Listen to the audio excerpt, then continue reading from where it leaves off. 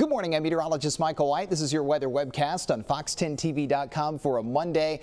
Hope you had a pleasant weekend. We're starting off very nice, a little chilly with light northwest winds, but no rain anywhere close to the Gulf Coast. There will be some clouds that are going to briefly head our way like we saw on Sunday. Those clouds, as of 5 a.m., are tracking through Oklahoma and Arkansas. They head towards the Gulf Coast by midday and into the afternoon, but you don't have to worry about any rain chances until at least Friday. So all we're going to see today is just clouds increasing from the north and west. The farther north you are from I-10, the more clouds you'll see. The farther you are to the beach, the more sun you're going to end up seeing. And then as we head into the evening hours, that's when the sky is going to clear once again. The weather stays quiet all the way into your Tuesday morning. And even though you need a jacket this morning, you won't really need one this afternoon. Things are going to feel great with a projected high in the upper 60s and a light west wind.